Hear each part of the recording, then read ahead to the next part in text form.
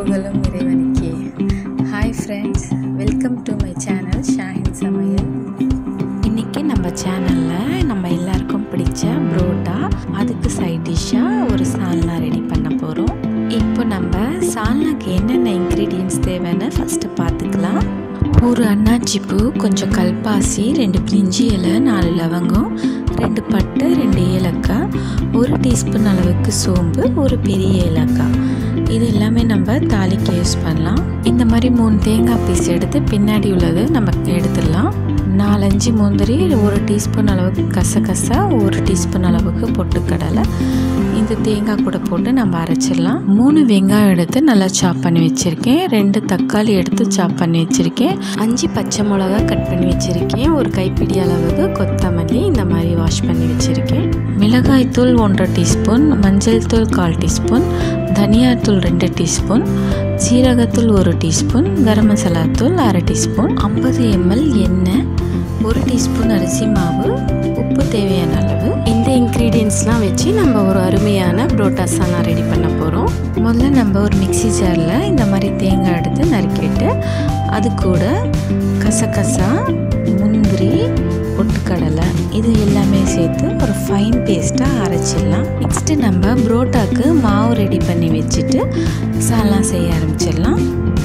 இந்த மாதிரி ஒரு பெரிய பேசனில் நான் வந்து 1/2 kg மைதா மாவு எடுத்திருக்கேன். இது கூட நம்ம 1 டீஸ்பூன் அளவுக்கு உப்பு, அதோட 1/2 டீஸ்பூன் சுகர், ஒரு குழிக்கரண்டி அளவுக்கு எண்ணெய் சேர்த்து நல்லா பெசரி விடலாம். அதுக்கப்புறம் கொஞ்சம் கொஞ்சமாக தண்ணி ஆட் பண்ணி இந்த மாவு ஃபுல்லாக நம்ம மிக்ஸ் பண்ணிடலாம்.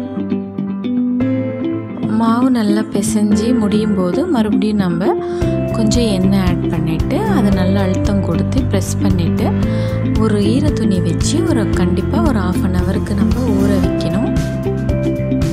இப்போ மாவு வந்து நமக்கு இந்த அளவுக்கு சாஃப்டாக இருக்குது பாருங்கள். இப்போ நம்மக்கிட்ட இருக்கிற மாவில் இந்த மாதிரி ரோல் பண்ணிவிட்டு ஒரு கத்தி வச்சு கட் பண்ணிவிட்டு நம்ம பால் ரெடி பண்ணிடலாம். புரோட்டா போடுறதுக்கு நமக்கு ஃபஸ்ட்டு ஒரு பலகையில் நல்லா நைஸாக பரத்தணும் மாவு. அதுக்கப்புறமா நம்ம எண்ணெய் வச்சு நல்லா தடவி விட்டுட்டு இந்த மாதிரி மடிப்பு போட்டு நல்லா இழுத்து விட்டுட்டு அது நல்லா இழுக்க வரும். அது இழுத்து விட்டுட்டு இந்த மாதிரி ரோல் பண்ணிவிட்டு நம்ம ரெடி பண்ணி ஃபஸ்ட்டு வச்சுட்டா நமக்கு புரோட்டா போடும்போது ஈஸியாக இருக்கும்.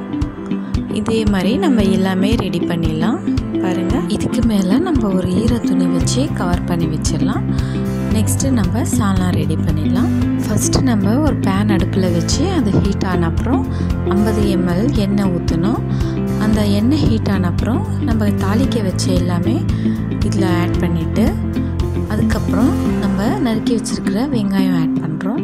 வெங்காயம் நல்லா சாஃப்ட் ஆன அப்புறம் நம்ம 2 டேபிள் ஸ்பூன் அளவுக்கு இஞ்சி பூண்டு ஆட் பண்ணோம். நான் இன்க்ரீடியன்ட்ஸில் இஞ்சி பூண்டு பேஸ்ட்டு காமிக்கல ஃப்ரெண்ட்ஸ், சாரி. வெங்காயம் நல்லா கோல்டன் கலராக மாறிச்சு. இப்போ நம்ம பச்சை மிளகா ஆட் பண்ண போகிறோம். நெக்ஸ்ட்டு தக்காளியும் ஆட் பண்ணிவிட்டு இது நல்லா மிக்ஸ் பண்ணி விட்டுடலாம். இப்போ இந்த டிஷ்ஷுக்கு தேவையான அளவு உப்பு சேர்க்கலாம். 1/2 டீஸ்பூன் அளவு உப்பு சேர்த்தா சரியாக இருக்கும். தக்காளி நல்லா சாஃப்ட் ஆகணும், அதனால் நம்ம ஒரு மூடி போட்டு 2 நிமிஷம் வெயிட் பண்ணலாம். இப்போது தக்காளி நல்லா சாஃப்ட் ஆகிடுச்சு. நம்ம மசாலா தூள்லாம் இதில் ஆட் பண்ண போகிறோம்.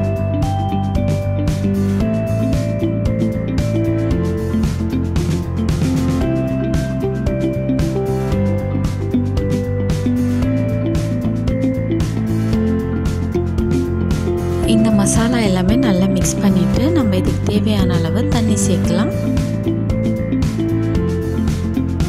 இந்த டிஷ்ஷுக்கு நான் இப்போ 3/4 கப்பு தண்ணி சேர்த்து இது வந்து நம்ம மூடி வைக்கணும். இது நல்லா கொதி வரட்டும். அதுக்குள்ளே நம்ம புரோட்டா ரெடி பண்ணிடலாம். இப்போ இன்னொரு அடுப்பில் நம்ம புரோட்டா ரெடி பண்ணிடலாம். மாவு எடுத்து பார்ப்போம் எவ்வளோ சாஃப்டாக இருக்குது பாருங்கள். இது சும்மா லைட்டாக பரத்துனா நமக்கு அழகான ஷேப்பில் புரோட்டா வந்துடும். தவா நல்லா ஹீட் ஆகிடுச்சு. இந்த மாவு எடுத்து நம்ம லைட்டாக ப்ரெஸ் கொடுத்து பரத்துனா போதும். இந்த மாதிரி நல்லா தவா ஹீட் ஆன அப்புறம் நம்ம புரோட்டா போட்டு 1 சைடு நல்லா குக் ஆகிடுச்சுன்னா திருப்பி போட்டு நம்ம 2 சைடும் எண்ணெய் தடவிட்டு லைட்டாக தேய்ச்சி விட்டால் போதும். நம்ம ஓரங்களில் மட்டும் கொஞ்சம் நல்லா ப்ரெஸ் பண்ணி விடணும். அப்போ தான் உள்ளே நல்லா நல்லா வேகும். அவ்வளோதான் ஃப்ரெண்ட்ஸ், இந்த மாதிரி தான் நம்ம புரோட்டா ரெடி பண்ணணும். இப்போ நம்ம சால்னா நல்லா கொதி வந்துச்சு. இதில் நான் அரைச்சி வச்சிருக்கிற தேங்காய் பேஸ்ட்டு ஆட் பண்ண போகிறேன். தேங்காய் ஆட் பண்ண அப்புறம் நம்ம அரிசி மாவு கொஞ்சம் தண்ணி கலந்து அதையும் ஆட் பண்ணிடலாம். இப்போ நான் இது கூட கொத்தமல்லி இலை இதில் ஆட் பண்ணிவிட்டு உப்பு கரெக்டாக இருக்கா செக் பண்ணிக்கிறேன். லைட்டாக கம்மியாக இருக்குது, இதில் கொஞ்சம் 1/2 டீஸ்பூன் அளவுக்கு நான் உப்பு சேர்த்து நல்லா மிக்ஸ் பண்ணி விட்டுட்டு ஒரு மூடி போட்டு ஒரு கொதி வரணும், அதுக்காக வெயிட் பண்ணணும். கொதி வந்தப்புறம் நம்ம அடுப்பை சிம்மில் வச்சு ஒரு 2 நிமிஷம் வெயிட் பண்ணோன்னா நமக்கு எண்ணெய்லாம் கூடி மேலே வந்துடும். அவ்வளோதான் ஃப்ரெண்ட்ஸ், நம்ம சால்னா ரெடி பண்ணிட்டோம், புரோட்டாவும் ரெடி பண்ணிட்டோம். இப்போ சர்வ் பண்ண வேண்டியதான்.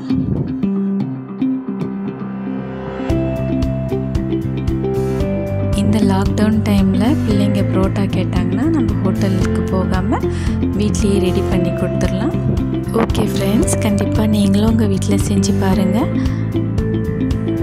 இந்த ரெசிபி உங்களுக்கு பிடிச்சிருந்துச்சுன்னா லைக் பண்ணுங்கள், ஷேர் பண்ணுங்கள். இது வரைக்கும் இந்த சேனல் சப்ஸ்கிரைப் பண்ணாதவங்க கண்டிப்பாக சப்ஸ்கிரைப் பண்ணுங்கள். தேங்க்யூ.